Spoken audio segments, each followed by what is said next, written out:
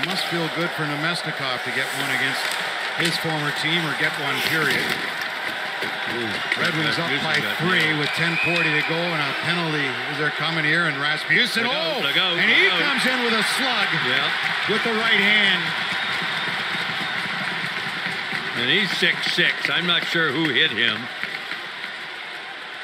Gagne, Sam Gagne trying to get Edmund. My God, about 2-foot difference in that. That's different air. Yeah. Is it Point? He's in there. Who's on the bottom for Tampa Bay? I can't see.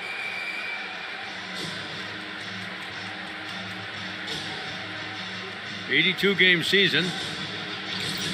And Rasmussen takes exception. Who was it? Oh, Palat. He cross-checked him in the back. That's a cross-check that they're going to call. Yep. And that's the mandate to clamp down on. They didn't last year. It's in the rule book. It's a dirty hit. That's a dirty, dirty hit. No matter who does it, you can't hit people in the back like that anytime, let alone when they're near the boards. 2 minutes cross-checking.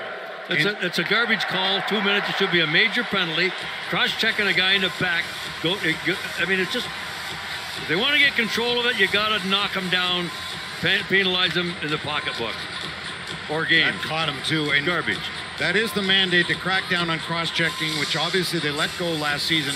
Last year, only 1 of every 3 games had a cross-checking penalty. Well, now they're actually calling what's in the book. Call the cross-check. They let it get way out of control before they tried to do it. That's a definite.